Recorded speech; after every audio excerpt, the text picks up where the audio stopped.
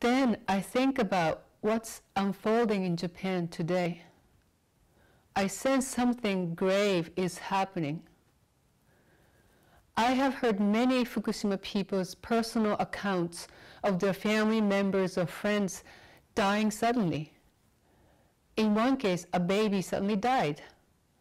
And these illnesses and sudden death are not just happening only in Fukushima Prefecture. People are sicker in Tokyo. And it's not just people who are sicker. I met a home gardener who lives in Kawamata, Fukushima, 30 miles from Fukushima Daiichi, and she grows loofahs, whose fruit is often dried to make bath sponges. Last year, with some trepidation, she used the seeds saved from the year before. She found flower buds directly growing out of the fruit, and some of her pole beans were abnormally gigantic. Near Fukushima City, another person saw a frog so severely deformed that at first it was difficult to tell that it was a frog, save for its hopping. These are true events described by people I met who took notes and photographs of these environmental anomalies. During my month-long stay in Japan in December and January, I too experienced unusual symptoms. I developed a skin rash that doesn't heal. When I was in Fukushima, I developed a scratchy throat and pain in my eyes. Something is happening, and yet we cannot prove anything. The IAEA and Fukushima Medical University are working together to collect and collate the health data of Fukushima residents. Many residents fear that this effort is just a show, or worse yet, just for the sake of collecting secret data. Many people fear that the experts already have a foregone conclusion. The conclusion that if people get ill, it's not because of the Fukushima Daiichi disaster.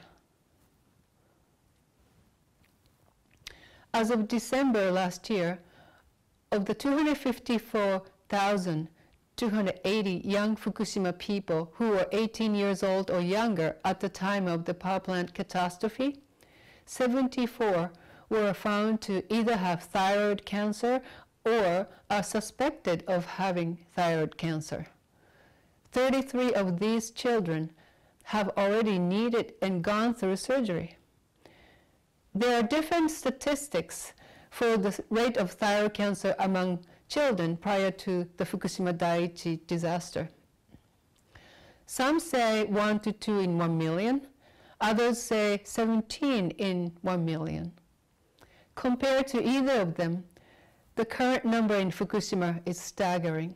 Disturbingly, the Japanese and the international radiation experts continue to maintain that these thyroid cancers are not related to the Fukushima Daiichi disaster. The same pattern is repeated over and over. How long will this pattern continue? Many Japanese people are confronted by different choices they have to make each day. Whether or not to wear a mask, whether or not to move with the children from their home to a less contaminated area, whether or not to buy the spinach that may contain cesium, whether or not to eat fish because now it's known that huge amounts of strontium-90 are pouring into the Pacific Ocean from Fukushima Daiichi. But the most important choice of our lives was never available to any of us. We were not allowed to choose whether or not we wanted to accept all the unearthed uranium and the resulting radionuclides in our lives. The Fukushima Daiichi disaster opened the door for me to see how this is not a mere Japanese crisis. It's a crisis that transcends geography and time. What can we do now? Sometimes a big part of me feels the situation is too late to remedy. This is a situation mired with the world politics and economy, the struggle for power and money. It's hard to stop the march of heavily armed people with a prayer. But I dare say every life is sacred, no matter how small it is.